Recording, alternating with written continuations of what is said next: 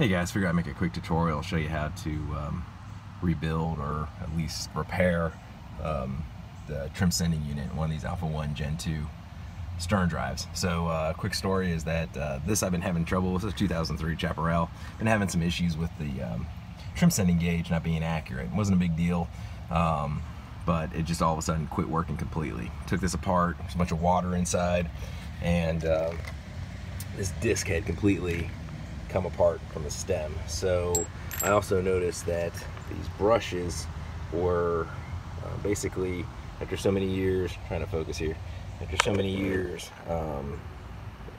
basically just some of the teeth were missing off of these. This one has 3 teeth on it, should have 4. So what I did is I ordered a brand new part. This was the part number, at least on this one, 8051382, and I had ordered this part. Now, I had thought there's several different ways to do this. I didn't want to take this whole unit apart, and I didn't really want to cut and splice it, but trust me, I thought about it, and I figured this is what I'm going to try to do. So, anyhow, took the whole unit apart, and I noticed that when you take out these 2 screws, that these little tabs come right off. So, what I did is I just basically used this brand new trim sending unit as a donor, and took the brushes off and put them in behind here.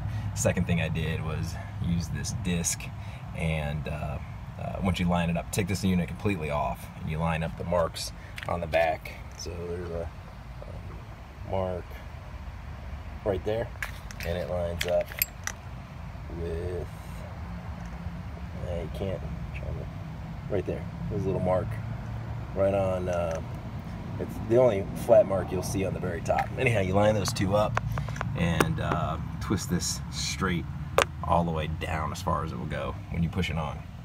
And then what I did, turned the key on the boat, got some power to it, and then I turned this back and forth until I could get it straight down. So anyhow, right now I'm going to button it all back up, and we'll see how she works.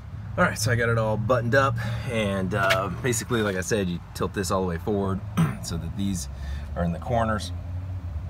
Actually, this top one will be at the very top right corner. This bottom one will be at the very bottom.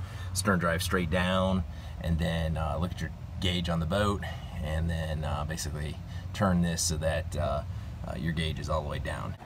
Alright, so stern is in the full down position. And I'm going to tilt the trim up, and let's see.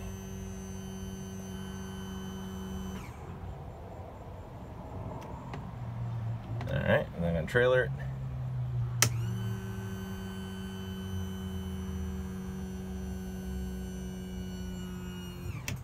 Alright, and back down.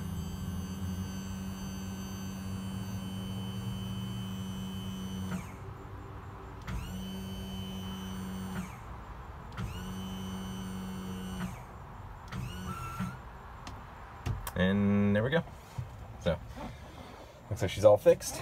So I hope that helps some of you guys out. Don't have to replace the whole unit. Just order one online and use it for parts, and hopefully you can get by with that. So, all right, please like, subscribe, give me a thumbs up if that helped you.